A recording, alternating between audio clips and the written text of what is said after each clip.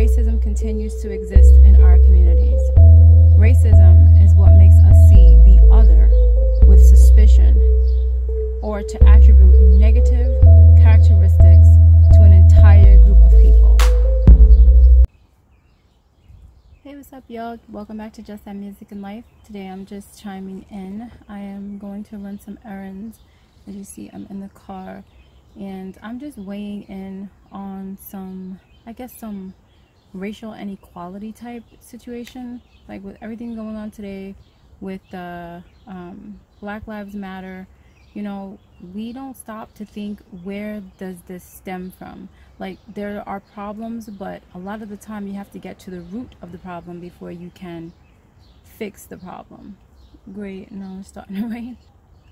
I want to talk about systemic racism and like what it is and where it started.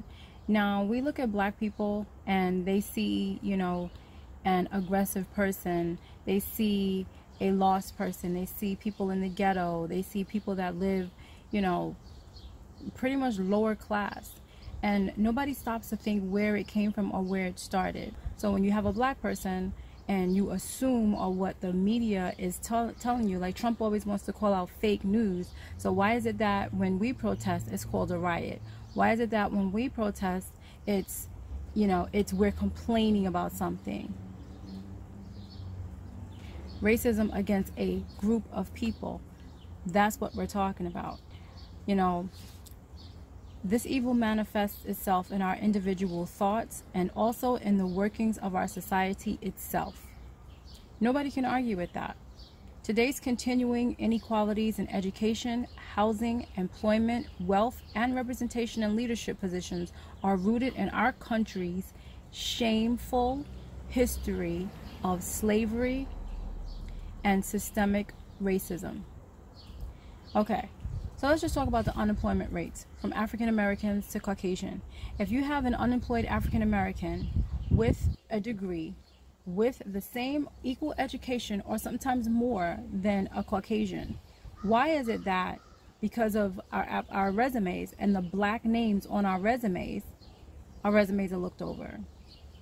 So therefore it looks as though we are not educated. It looks as though we're not trying to look for jobs. It looks as though we just don't want to work because the numbers are higher. But nobody stops to say our numbers are higher due to non-hiring of African Americans. Take my name, for instance. It's Swalanda. When you hear that name, you don't know what nationality I am. But if you hear Susan, you know that Susan is absolutely, most likely, probably a Caucasian. So you'll give her a call to come in for an interview before you would give the Swalanda a call. So when you have those situations, the unemployment rate looks higher. Let's go to the next one. Minority home ownership. Why is it that a bank will give a white person of a lower class a loan before they give a Black person of a higher class a loan? And by class, I just mean the money that you're making. If you're living and you're making 50 grand, the bank will give you a loan to me making 100 grand, simply because of my color of my skin. So when you look at why Black people are not in certain neighborhoods, why we don't live in certain places, one, it's because we're looked over for the jobs. So if we're looked over for the jobs, we don't have the employment. Then we're underpaid. In the United States, median wealth for white households are 10 times greater than for Black households and 8 times greater than for Hispanic households. So when you don't have the income, you can't live in the neighborhood. If you can't live in the neighborhood, then you have to go in the neighborhood where you have the income. And there you start the segregation. There you start, oh, Black people live in the ghetto. Oh, white people live over here. Oh, Black people live over there. It's not because, but the society will put it out, the news will put it out. You know, they'll make it seem as though we're just this group of people that are uneducated. We're just ghetto. We don't want anything better for ourselves. And the only place we can live is in the ghetto. Whereas that's not true. That's not what we are. That's not what we're made of. And that's where the unfairness comes in at. This is where society needs to stop, and we need to band together, and we need to stop this systemic racism, because it is what shuts us down. It starts all the way back from slavery. We didn't get 40 acres and a mule. They were let loose as slaves. Okay, you're free now. You're free to do what? Wander the streets, wander the roads. They didn't give it any money. They didn't give you any food. You're on the road with your children and your family and your little bit of belongings because you didn't have anything. You were a slave. So what happens there? You go back to being a slave. So you have generations and generations and generations of that same mind frame where we weren't gaining riches. White people were gaining riches off of our backs while we were being slaves. So we don't have the money to trickle down to our children like white people have the money to trickle down to their children. So we're constantly, generations upon generations, working our behinds off just to make our ends meet because we don't have that wealth. Let's talk about the criminal system. So in the criminal system, you have blacks, you have whites, you have Latinos, you have all races. But African Americans, Latinos, and Native Americans are disproportionately affected through every stage of the criminal justice system. Despite the evidence that different racial and ethnic groups commit crimes at roughly the same rates. But when it's put out there that we are the aggressive ones. We are the ones that are committing all these crimes. Like white people don't commit any crimes and you barely see them on the news. So this is what's put out there. Take Amy Cooper. She was the aggressor in the video. The gentleman was asking her, please don't come close to me. Please don't come near me. She was running up to him, approaching him in his face, ready to do whatever it is. But as a black man, he doesn't have the power to say anything or do anything unless he really wants to go to jail or be killed. Going to jail now at this rate is like, oh my God, at least I went to jail. I wasn't killed. My life wasn't stolen away from me. Because that's what's happening. Like your life is just snuffed away from you and then that's it. And our lives don't matter. How do you take a race of people and make them slaves in the first place? You're making a whole race of people slaves. So you own a person. If that is not the evilest thing that I could think of in my mind. But like I said, I wrote a Black History poem. And like I said in my poem, but if you needed a kidney, it wouldn't have a color. If you needed a kidney, my kidney would be just as right as rain if I was a match for a white person. Heart transplant, bone marrow, whatever it is, then it has no color. Then there's no divide. So how do you take a person? We're not dogs, we're not animals. How do you take a human being and make them into a slave and then build a society where this carries on so much that we're at the bottom of the totem pole, the way we're treated, the way that we're profiled? Why is it that white cops police black neighborhoods? White cops that live way out in Long Island police black neighborhoods in Queens, in the Bronx and Brooklyn, in the 5 boroughs. Why is that? Why don't we have cops in our communities that care about our communities? Why is our budget and our taxpayer dollars going to pay these white cops to come into our communities to lock us up, throw us to the ground? They're not trying to come into the communities and make a bond with the community and see what the people need.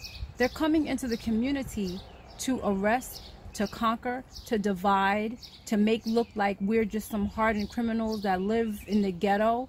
Why not put police officers in these communities that actually care about these communities, that come from the community, that has come from a community that's similar to the community that they are now policing? You put these white racist cops in the black communities, but yet no, you want the community to love the police? That's never going to happen. That's never going to happen, and you know it's never going to happen because there's no way you can put somebody in a situation where they hate the race of people that they are policing, and the people are going to have a bond or feel any type of relationship with this person. Let's talk about our schools. Our black schools, our children, and the education that they receive. When I was younger, my mom bussed me out to an all-white school to get a better education than where I lived in Queens. Why? Because our schools are funded by the taxes on our housing. So if we live in low-income houses, and our house, the house that you live in, whether it be 2-bedroom, 3-bedroom, the taxes on it is low, the area is low, or the incomes are low, so everything in that neighborhood is low. We can't afford to fund our schools. We can't afford to give the schools the money that it needs, because that's where the money comes from. It comes from the taxes in the neighborhood.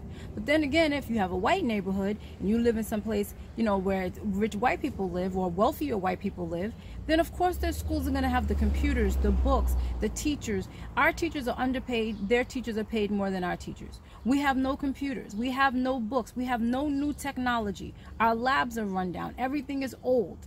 Meanwhile, if you go to a white school, everything is new. They have everything that they need and then some. They're getting laptops, they're getting iPads, they're getting everything that their students need. Yet no, we can't even get a decent supply of books. The money needs to come from the government so that all schools are funded equally. Black people have to tell their children, look, you go to this white school and you let them know that you are just as smart as them. We have to tell our children to speak a certain way, to behave in a certain way. And not because we're bad or the way that we behave is wrong, but because white people don't understand it. So we have to conform to them. Meanwhile, back at the ranch, when they're taking drugs, their teenagers are aciding up and the neighborhoods are opioid out of here. When it's their neighborhoods with drug problems, it's an epidemic. When it's a black neighborhood with a drug problem, it's just a ghetto, it's just crack, it's just this, they're worthless, let's not help their people get any better. That's not okay. So you judge us by the things that have been bought on us. You judge us by things we have no control over. You bring the drugs into our neighborhood. You get our people addicted. You get the mothers and fathers addicted. You get the guys selling drugs. Why? Because they can't get the jobs. Why? Because their name is Raheem. Why? Because the big companies won't hire them. After they've went to college, they've earned a degree, they've spent money, they have student loans like everybody else, but yet no, you can't get a job paying you enough to pay off your student loans. You start to see the trickle effect here? It just trickles on down. So here you have these segregated neighborhoods. We have blacks over here, Chinese over here, whites over here, and nobody understands each other's culture because they don't live with each other. When you have these neighborhoods and everybody's divided, you don't get the opportunity or the chance to mingle with someone from a different culture, from a different background than yours, that can make that half a whole. New York is a big stirring pot. I live in New York City, but it's a big stirring pot, but it's so segregated. You have the Italians over here, you have the whites over here, you have the Greeks over here, the Asians over here, the Jews over here, the blacks over here, the Latinos over here. It's like, what are we doing? Where's the equality? When you have all the blacks and Latinos in the lower budget, lower income neighborhoods. Why? Why won't you give us the jobs? Why won't you give us the same opportunities? White people don't have to tell their children to act differently because we have to conform to them. Why do we have to conform to them? Because they're the ones owning the jobs. They're the ones that have a constant knee in our necks. It's a constant knee in our necks. So I'm just saying, you know, food for thought, something to think about. We all need to protest together. We all need to stand as one. We all need to stop turning a blind eye and acting like we don't have this issue, and this issue hasn't been here since slavery, and it hasn't trickled down because of slavery. And that's the reason why blacks and minorities are where they are, mainly African Americans. We were brought over here unwillingly on a ship, and to do what? To be your slave? Every time I say that, I get choked up and I get angry and I want to just like scream. How do you have a race of people, human beings, because their skin is brown, they have the right to be your slave? But then you want to not have any ownership of that? Everybody want to act like they don't know what's going on? And I'm not saying it's all white people, but you know who you are and you know where you are. And it ain't cool. That's not cool. It makes no sense that we have to stand in the streets, protest, scream equality, hold up signs to be heard.